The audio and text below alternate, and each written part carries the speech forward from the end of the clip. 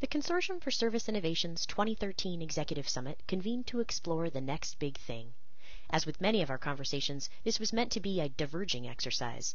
Our goal was to brainstorm possibilities from a specific point of view without converging too much on the how. Thanks to the generosity of Cisco, HP, Oracle, and Sage, author and former Harvard Business School professor Shoshona Zuboff was able to join us to set the stage. Shoshona has spent years studying the evolution of capitalism and proposes a required reformation of the way we operate in the commercial world and institutional spheres. With so much that is disruptive, Shoshona asks, why is it that so little is actually disrupted? Shoshona proposes that capitalism succeeds because it continues to evolve. We have moved from the proprietary capitalism of the 1800s, where you had to own the business to create value, to managerial capitalism in the 1900s, where you have to manage the business to create value, where top business executives reap the benefits of the value created by employees. We are moving away from the last 100 years of managerial capitalism to distributed capitalism, shifting away from business models based on central control, mass production, and economies of scale. In distributed capitalism, the focus is on the individual. Those individuals who create value receive financial benefit from the individuals who realize the value.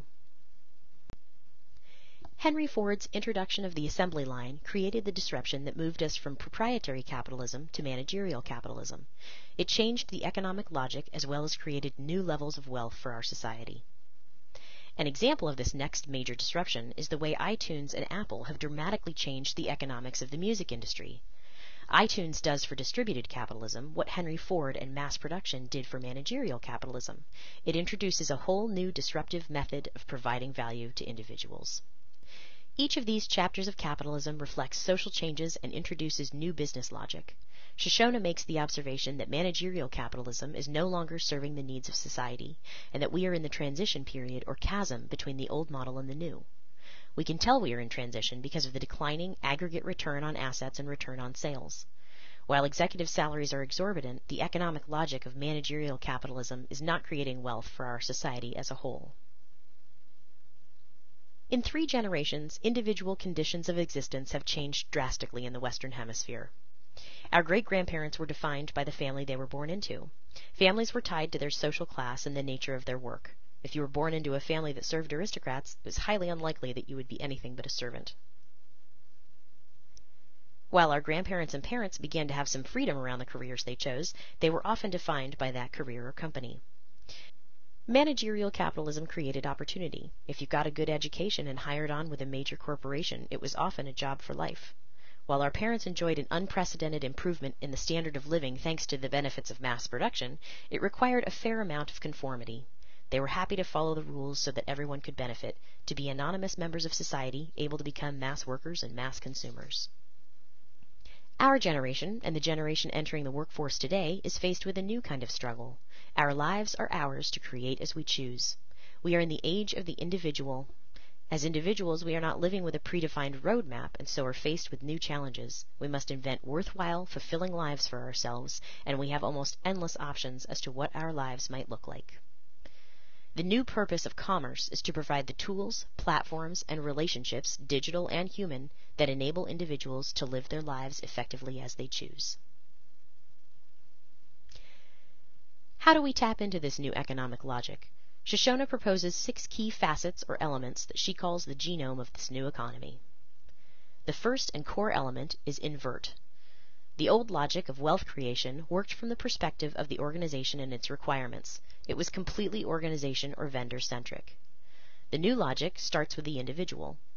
Unlike managerial capitalism, where the question is, how can we sell more of what we have, the questions in distributed capitalism are, who are you, what do you need, and how can we help? This inverted thinking makes it possible to identify the assets that represent real value for the individual. Cash flow and profitability are the result of understanding and satisfying individual needs on the individual's terms. Number 2 is bypass. Just as a coronary bypass ignores a damaged blood vessel and takes blood to its destination another way, so do new delivery systems like iTunes or distance learning. They bypass much of the unnecessary overhead associated with the traditional music business and educational institutions. In both these cases, the bypass is accomplished by moving from atoms to bits. That is, the assets, the music and the course materials, are digitized, which enables them to be distributed in a dramatically more efficient manner. They remove the unnecessary costs, outdated assumptions, and value-destroying practices of the legacy business logic. Bypass means connecting individuals directly to the assets they seek in a cost-effective and convenient way. Once valuable assets have been identified, they must be rescued from old, costly industry structures. Assets such as knowledge, music, books, medical diagnoses and treatments, teaching, information, skills, and people have been concentrated inside organizations where they can be managed and controlled to fulfill corporate goals. Rescuing assets means increasing access or use of these assets, often by digitizing them whenever possible for easy and affordable distribution to individuals. However, we should not overlook the role eBay plays in efficiently connecting sellers with buyers. They are, in many cases, enabling the rescue of tangible assets. Distribute means those individuals who create value are compensated by those individuals who realize the value. Here again, eBay is a great example, as is Amazon. eBay and Amazon connect people who want specific things with the people who are selling those things. The individuals who create the value, the sellers, are compensated by those realizing the value, the buyers. eBay and Amazon get a small percentage of the transaction. Another great example of this emerging economic logic are the smartphone app stores. Apple and Google created platforms that make it easy for people to create apps, and they help distribute those apps to buyers. The App Store is the conduit between those who are creating value, the app developer, and the individuals who realize the value, the consumer. A support economy is about the network that enables the flow of value and cash between individuals. Once individuals have the assets they want, they must be able to reconfigure those assets according to their own values, interests, convenience, and pleasure. Smartphones are a good example of this. No one in the world has a smartphone like mine. It has the music I like and only the music I like, organized in playlists that reflect my personal preference. It has the apps I want and only the apps I want, organized in the way that is most convenient for me. And finally, support. Successful companies in this new economic space offer individuals the digital tools, platforms, and social relationships that support them living their lives as they choose.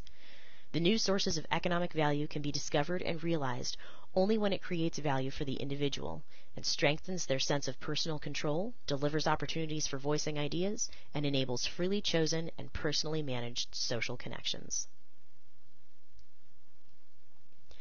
Shoshona's deep research, astute observations, and compelling vision for the next phase of capitalism and the characteristics of the support economy provides us helpful guidance and a framework for many of the projects the consortium currently has underway, including the adaptive organization, the framework for service excellence, customer experience and value mapping, and intelligent swarming. Both Shoshona's work and the growing interest in better understanding the customer experience are causing us to assess the work we are doing in a broader context.